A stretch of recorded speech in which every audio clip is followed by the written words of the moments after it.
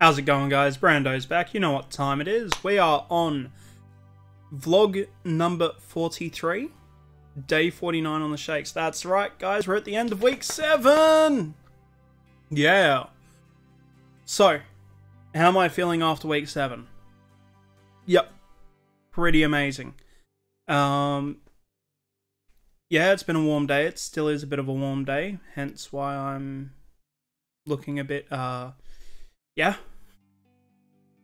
But it's been a good day in terms of productivity at work, productivity in exercise, and food was all stellar. So let's just jump straight into this. This morning, I did a 4-kilometer walk. That's right. I did the big loop. Took me 42 minutes and 8 seconds. I think that's kind of the best time for that loop. And burnt 430 kcal. That's enough for the 2 shakes of the day. Going into the lunchtime walk, it was apparently about 1.5 kilometers. I still need to do the lookup on Google Maps for that. Took me 21 minutes, 23 seconds, and I burnt 192 kcal. On the afternoon walk today, I just went 2 laps of the triangular block. Which apparently is close to a full kilometer. So you know what? That's pretty decent. Did it in 14 minutes and 31 seconds and burns almost 200 kcal. So for the totals today, I managed 16,105 steps, 157 minutes of active time, and 3,276 kcal. And it's currently 13 to 10. So I know it's a bit later. I'm sorry, but I just caught up. I just caught Ash's live stream. Go check him out, that fat guy. I've plugged him before. You'll be able to find his channel. But yeah, so that's why it's a little bit late. Jumping into food.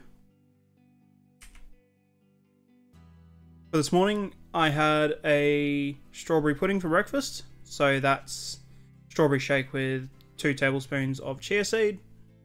Morning snack was popcorn, cashews, and macadamias. You're going to see that every single day. Might change things up when I do shopping tomorrow.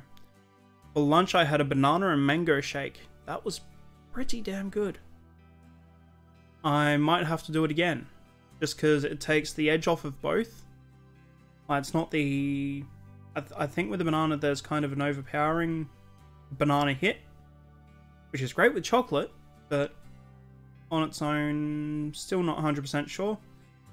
But the mango also has an overpowering richness to it, so they both kind of cut each other back a little, but build up nicely, so yep, that worked.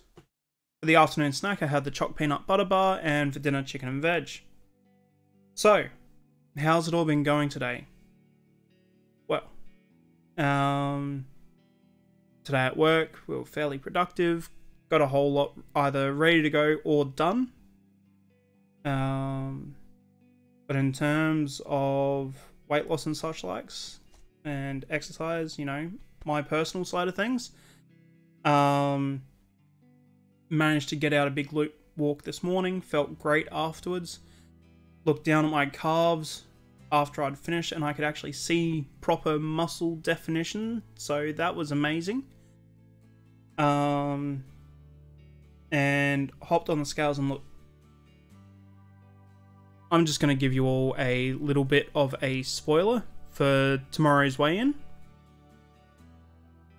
I cracked the 120 kilo mark today. That's right, I hit the 5 kilo mark, the next 5 kilo mark, 15 kilo total. You know what I'm doing for treat meal tomorrow, right? Big gyros, chips, and a thick shake.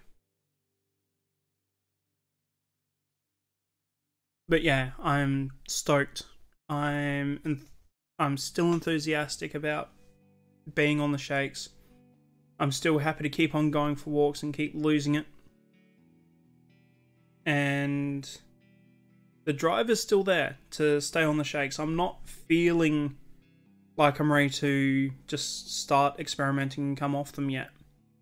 I think that's what went wrong last time, because last time I started getting comfortable around the 115, 110 marks, started trying to do my own breakfast thing, and eventually tried doing my own lunch thing, kind of fell off the wagon, kind of had COVID lockdowns hit for the first time, and everything derailed. So this time I'm just going to stick with the shakes until I hit 95, potentially even 90. Like, that's replacing both meals. And then once I hit that point, I'll start trying to maintain, or more importantly, I'll see where my body fat percentage is going and go, okay, do I need to lose more? Do I need to try and build up more muscle? What needs to happen for my body fat percentage to be in a normal range? Right. And that normal range should be somewhere around 11 to 22%. Alright? That's fine by me. I'm happy to do that. You know, if it so happens that I hit 95 and I'm still not somewhere between the 11 and 22%, I will keep going until I'm at a point where my body fat percentage is at a reasonable point. Now, does that mean I'm going to have abs? Potentially. It depends on if I push down further towards the 11%. Am I going to start powerlifting? Probably not. I'm not looking at getting into the gym this year, maybe next year. I'll start bulking up a little bit further. I'll see how things go with the Man Challenge next week and see the exercises there, and if there's any there that I can do for the time being or until the next challenge hits and I can start challenging myself a little bit further. Perfect. Just briefly, I want to talk a little bit about the Man Shake Challenge. I'll talk a little bit about it when it happens, but just for now, look, I get their meal plan. It's just that the variety of ingredients that they're asking someone to buy, I can't fully financially support. They're asking for a wide range of ingredients that I don't have on hand, and for me to try and get all of them on hand and try and keep them, it's just not going to work for me. So I'm still going to stick to changing up my meat every night, going back and forwards between chicken and lamb. Might see if I can get some salmon this week, but I'm still going to stick to my veg the way that I like it. Still stick to my treat meal of gyros and chips. And you know what? If I happen to lose a little bit more weight than what I'm expecting, or than usual, great. I'm not too fussed. But just know that the Man Challenge comes with its own meal plan, and I feel like I'm not going to follow that. Other than, you know, the morning shake, the lunch shake, and the fruit or nuts as a snack. But yeah, no, I'm looking forward to that. That seems like it's going to be a fun time. So that'll be it from me for today. Thank you so much for joining me. You have all been wonderfully supportive. And tomorrow, we'll see what weigh-in brings. Yeah, it's going to be a good one. And I'm really looking forward to... Actually, what I am really looking forward to is cracking into that gyros and chips. Like, no joke. I have kind of been wanting a nice big hearty meal that is not based purely on veg and a bit of protein.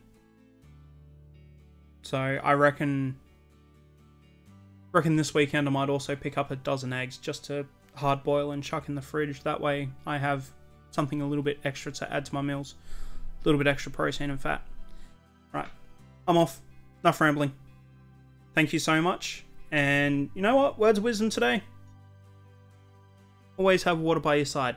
Thank you, and I'll see you next time.